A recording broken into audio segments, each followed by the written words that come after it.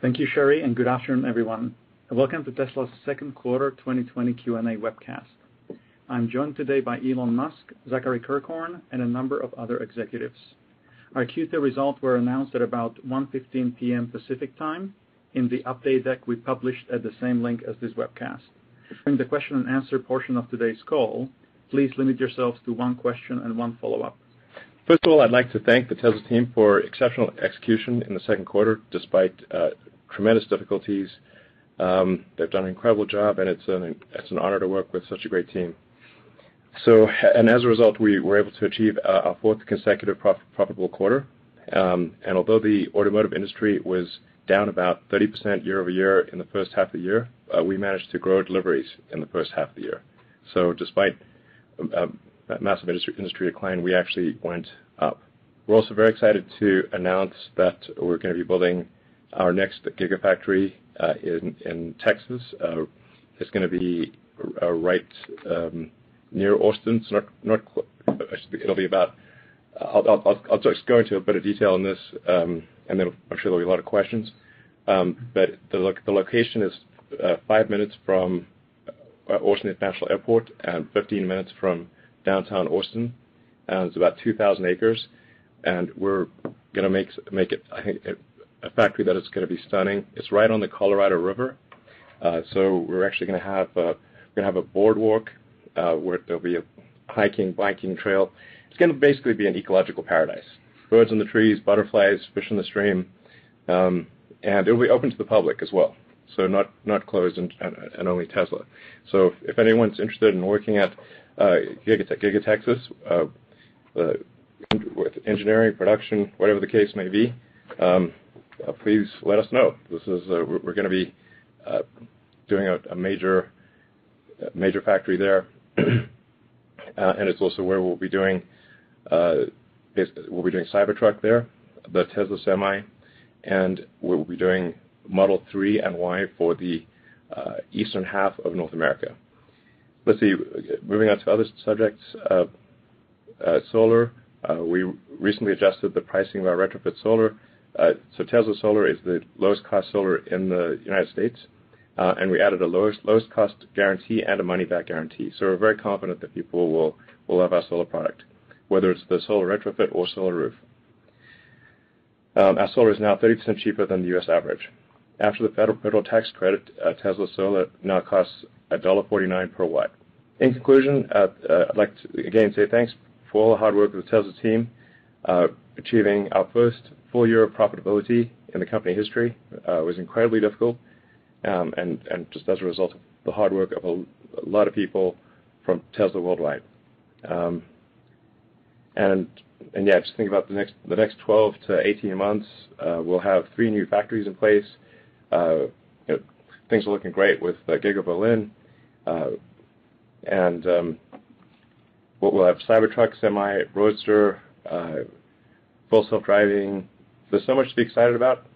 It's really hard to kind of fit into this call, but the sheer amount of hardcore engineering, especially on the autonomy and the manufacturing engineering front, is mind-blowing. And then of course there's Factory Day, which is coming up pretty soon, and I think that's really going to surprise people by just how much there is to see. So with that, thanks again for your support in our long-term mission, and we're looking forward to having a great journey with you to create amazing products and continue scaling it. And yeah, this is I think I've never been more optimistic or excited about the future of Tesla and the history of the company. The actual major milestone that's happening right now is really a transition of the autonomy system, or the cars, like AI, if you will. It's just hard to convey just how much better a fully 4D system would work. It does work. It's capable of things that if you're just looking at things as individual pictures as opposed to video, like basically like you could go from like individual pictures to surround video. The car will seem to have just like a giant improvement. I know probably roll it out later this year. But we'll be able to do traffic lights, stop, turns, trucks, everything, pretty much. And then it will be a long march of nines, essentially. How many nines of reliability are okay? So it'll definitely be way better than human, but how much better than human does it need to be? So that's actually going to be the real work. There's just a massive amount of work with each kind of order of magnitude of reliability. But you'll see it happen, and if you plot the points on a curve, it'll be kind of obvious where it's headed. AI in general, I think, is something, I've been banging this AI drum for a decade. We should be concerned about where AI is going.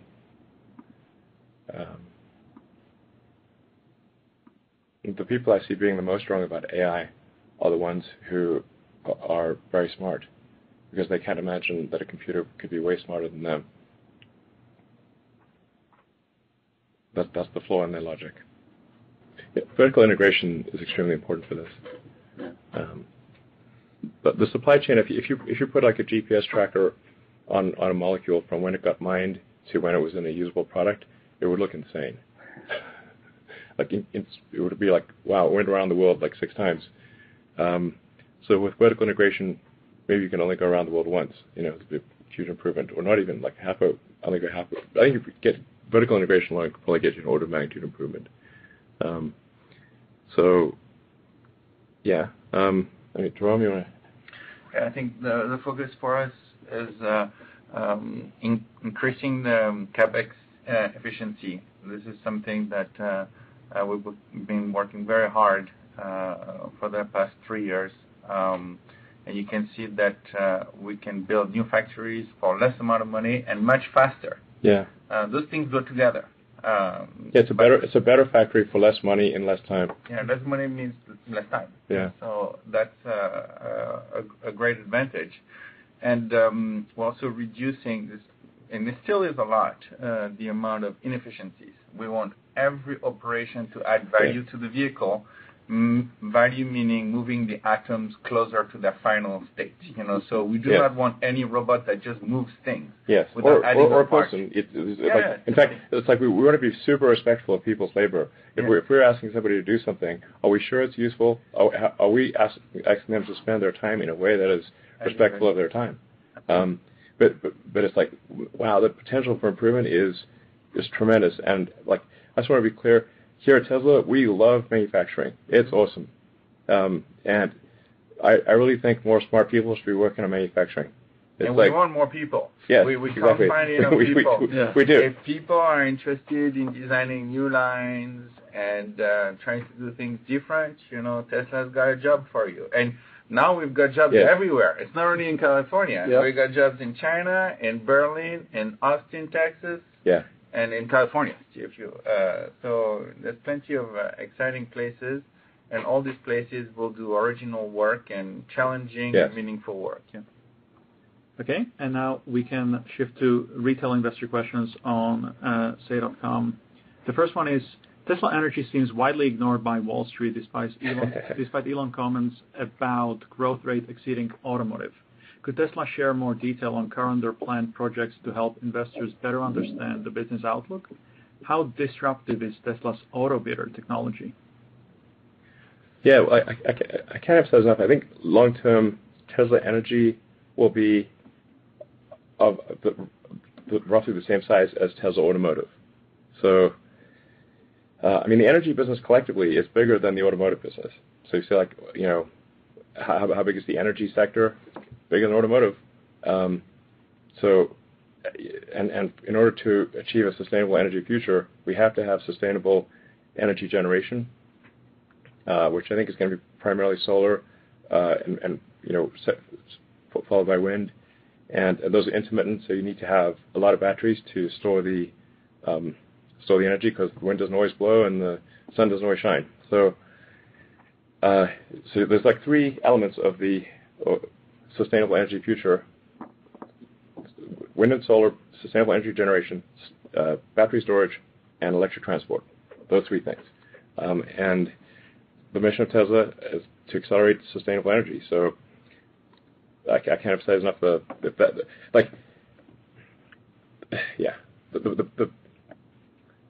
battery and solar will both be enormous, and they kind of have to be in order for us to have a sustainable future.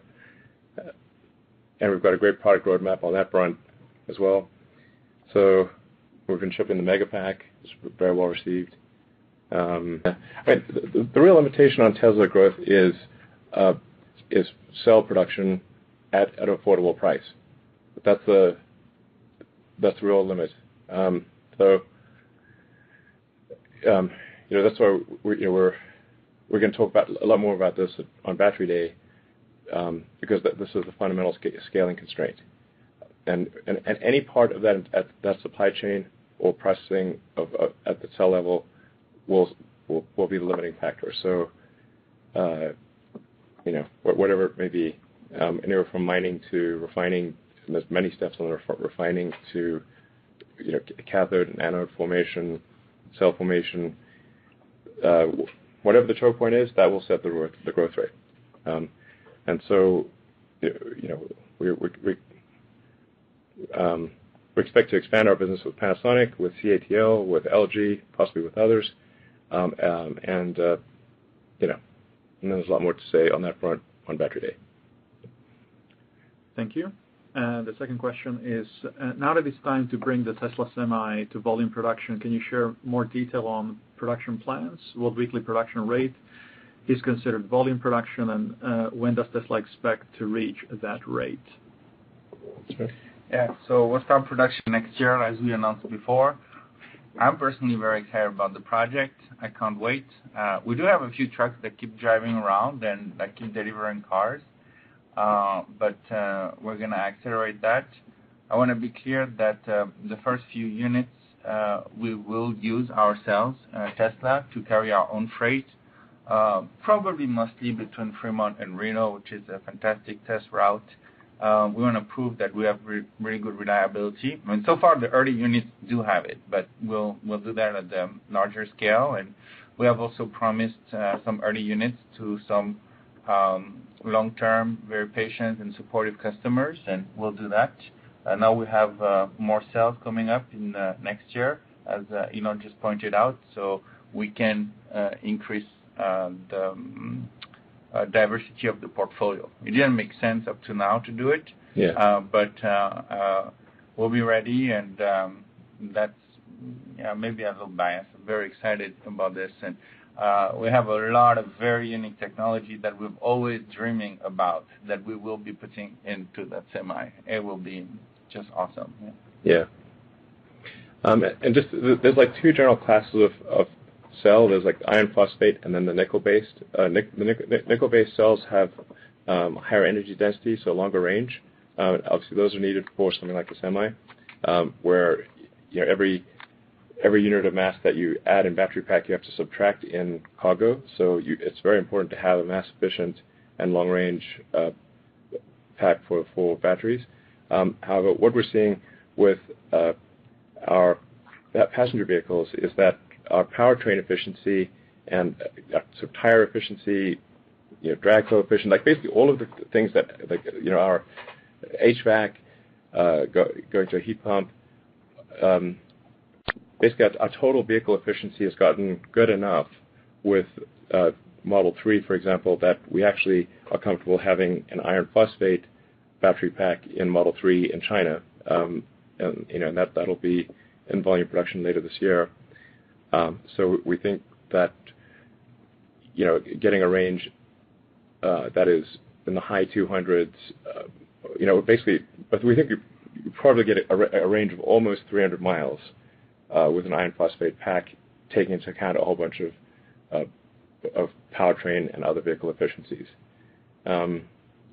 and that frees up a lot of capacity for things like the Tesla Semi and other projects that require higher energy density.